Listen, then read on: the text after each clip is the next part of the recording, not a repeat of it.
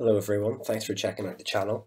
Today I'm going to do a tutorial on how to get the Angular CLI to work with the Flask web server backend.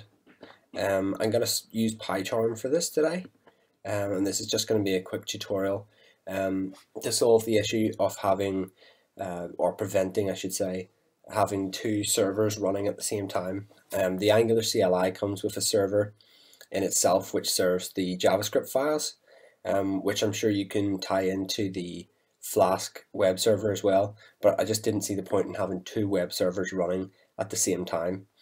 So I'm going to do a sort of all-in-one solution for that, where the Angular files built out from the Angular CLI will be actually served from a Flask Python web server.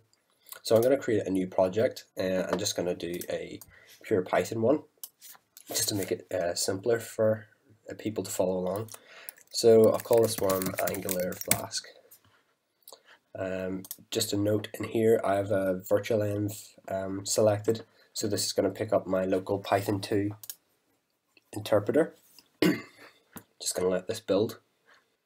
So once this is built, you'll see that we now have a Angular Flask folder, and it's just empty other than this virtual environment.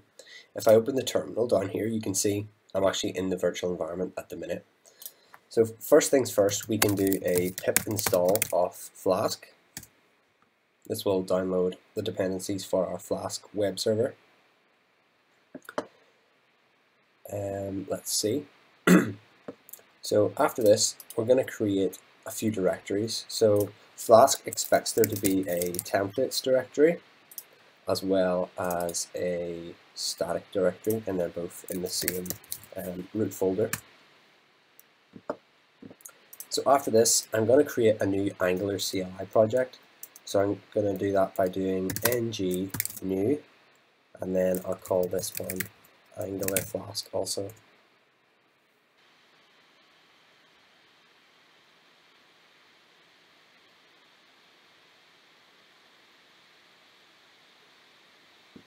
So that's our project fully built now. As you can see, if we open the Angular Flask folder, this is what Angular CLI has built out for us. There's all sorts of files in here, but we're interested in the files that are actually in the source folder and within app. Okay, so I'm just going to cd into the Angular folder that I just created. This puts us in the actual Angular project root. So after this, I'm going to create a new Angular component with ng generate component, and I'm going to call it person.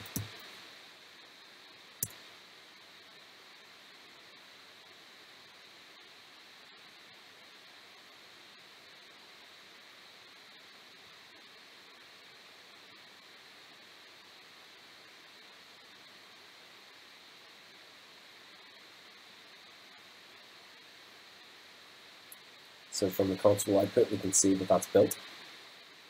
You'll notice then if we refresh the source folder and we go into app, we should have a person folder in here. So the next thing I'm going to do is I'm actually going to go to this app module ts file, and I'm going to import the Angular forms module. So if I type forms, should get that come up. Then what we need to do is we need to add it to this import list. So that should auto-complete. Save that.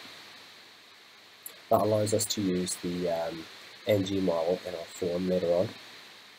The next thing I'm going to do is I'm going to go to person, and I'm going to go into the person component.ts, and I'm just going to create a property in here called name, and it's going to be equal to name for the meantime. Save that. Next thing to do is to go into this person.component.html, and this is what's going to show in our HTML. So for example, I'll do a h1, and I'll say welcome to Flask Angular app as a header. Then I'm going to print out, actually I'm going to put an input in here. input, and then we're going to do open square brackets, curly brackets, ng model, and then we're going to close those off, equals, and then we're going to put the name of our property that we added to person, which is name, and then I'm going to do a type equals text,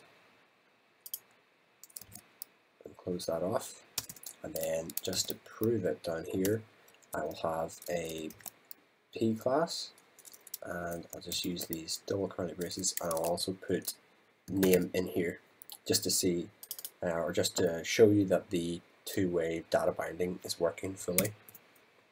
So I'll go ahead and save that. Now let's see, I think that's everything we've got at the moment. I think that's everything plugged in. Now what we need to do is we need to go to this main app.component.html, and this is the default that the Angular CLI spits out for us. So I'm just going to clear all that out. Now if we open tags again, we will have a custom directive called app person, which is from the person component that we made earlier. So that should be everything there set up on the Angular side. Now I'm going to set up the Flask web server. So I can close these folders down. If we go in here and I create a new Python file, I'll call this app.py. And what I'm going to do is I'm actually going to bring up the Flask quick start here.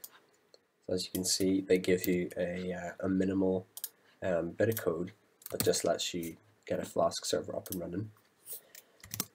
For this case, I'm also going to add in render template from the Flask import.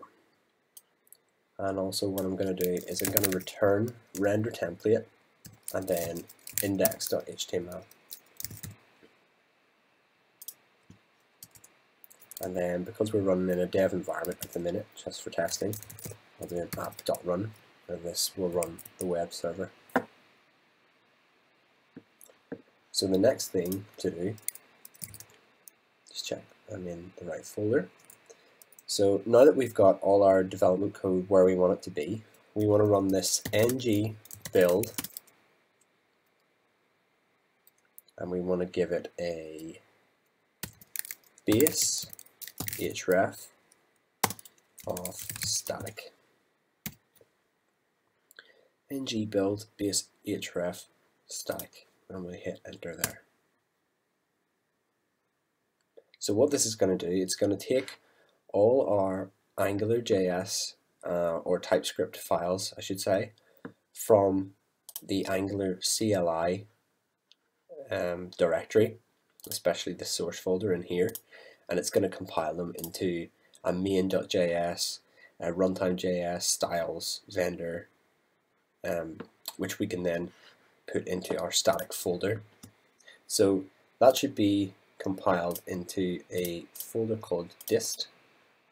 Just synchronize this folder. This is our distribution folder. As you can see, it has the same title as our root folder, and inside we have an index.html, and then we have these 5 JavaScript files, and they have like a map file associated with them. So what I'm going to do is I'm going to copy each of the JS files, including the map files, and I'm going to put those inside the static folder. Let them copy.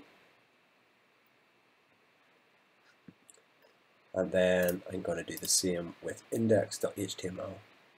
Copy that. Put it into templates and paste.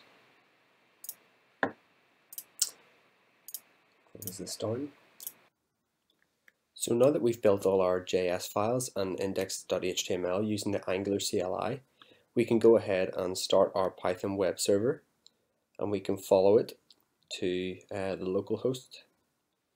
And as you can see, we now have our title of our directive, and you can see that the two-way data binding is working.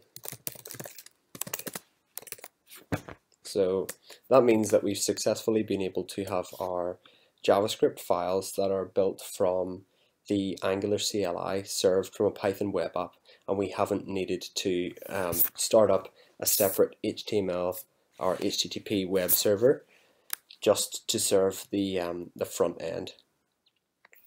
So at the moment, what we have to do is we have to manually copy over the files every time we run the ng build command. But in the next video, I'm going to show you how to write a simple Python script that will automatically search for changes and copy those files into their appropriate directories, the static and templates directories.